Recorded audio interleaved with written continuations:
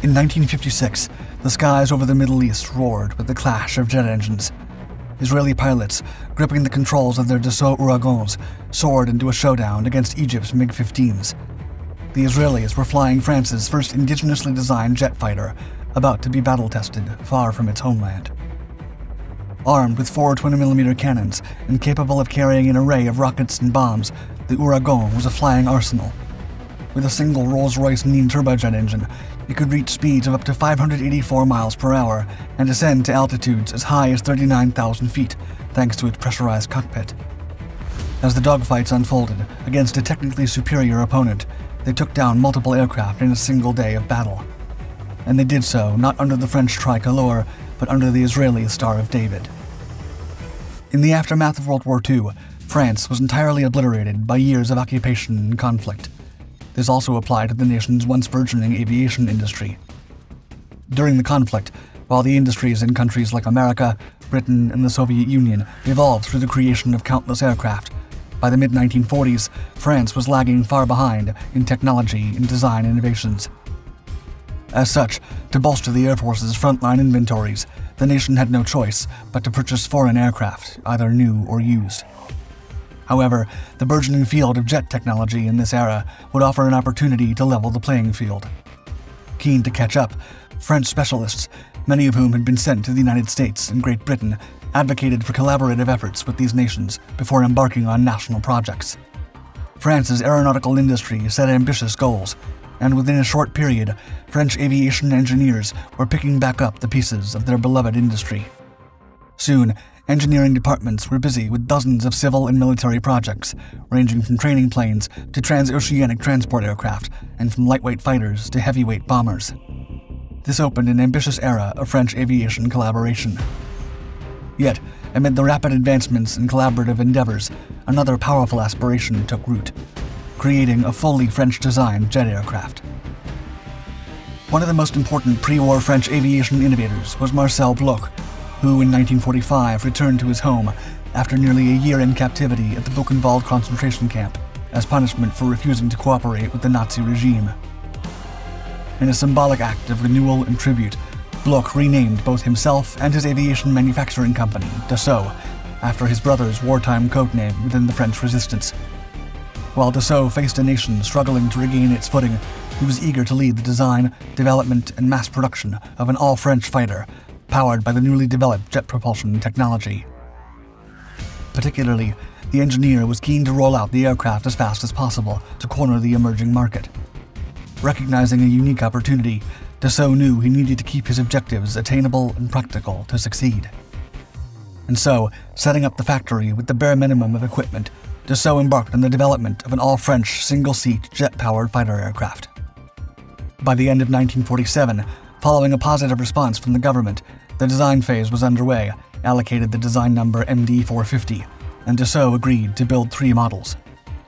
Only 6 months after the first sketches were put on paper, the first prototype's construction began on April 7, 1948, at the company's factory in Saint-Cloud, near Paris. Reviving the standards of Bloch Company aircraft from the pre-war years, and drawing on experience gained on the MB-150 series of fighters and its derivatives, the small Dassault team designed the simplest airframe possible, a small aircraft, light, inexpensive, and as effective as the engine would allow. Dassault's design was also inspired by American aircraft, with features such as the Lockheed P-80 Shooting Star's thin wing and the North American F-86 Saber's basic configuration.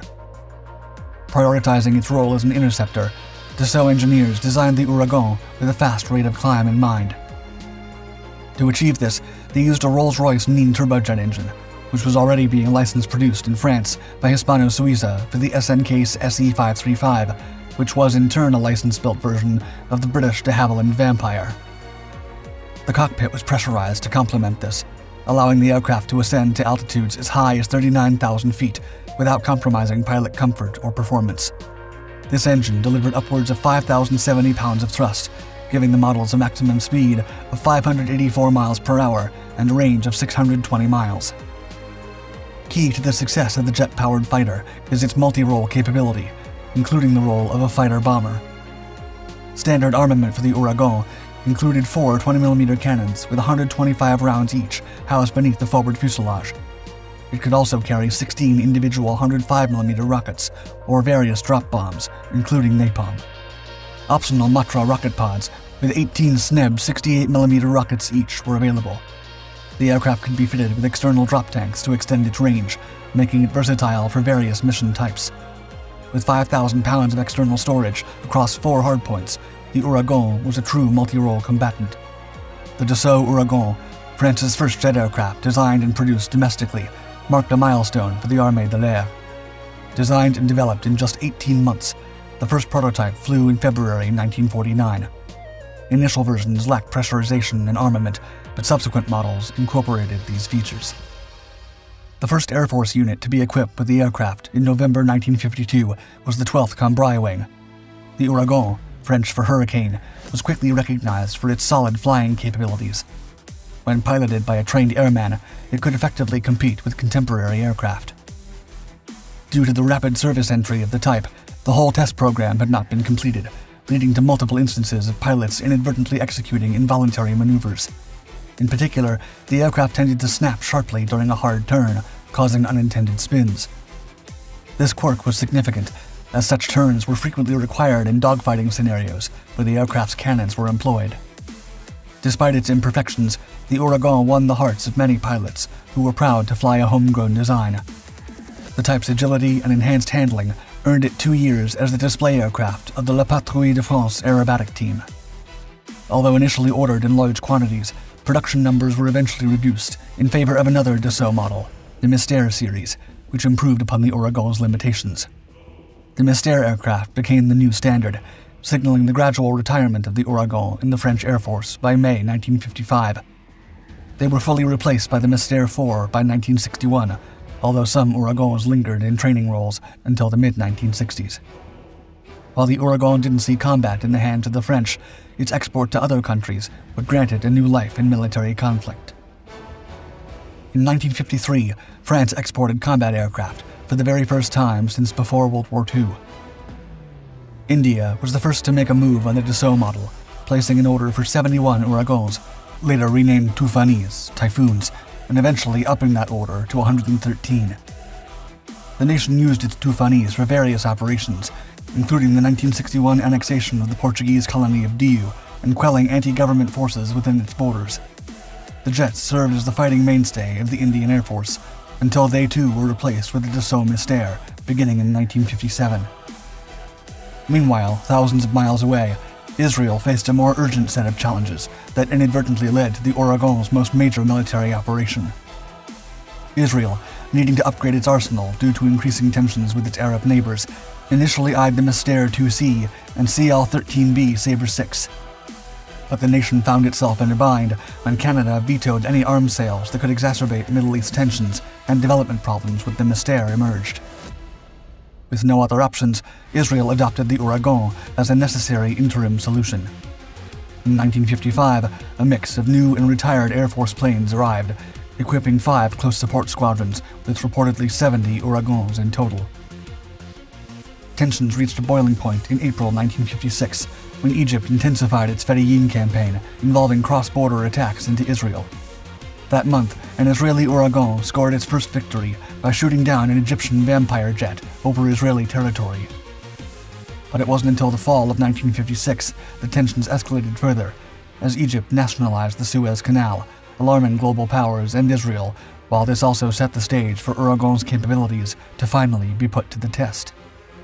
The nationalization of the canal also intensified Israel's security concerns. By October, when Egypt had allied with Jordan, further tightening the circle around Israel, they sent a clear message: they would not stand idle.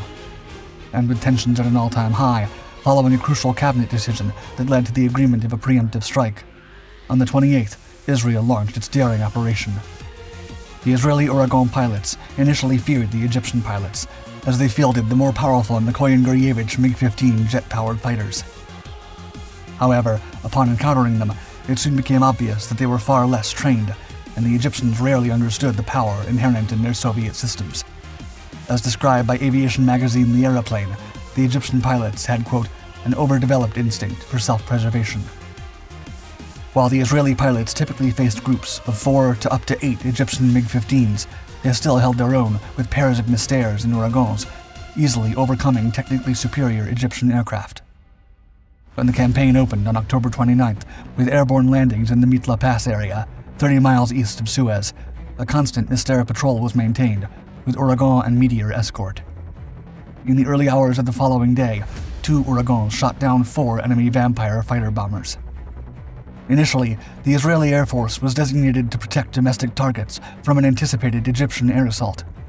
This defensive posture was in response to the high-tension environment following the nationalization of the canal and its increased military activities near the Israeli border.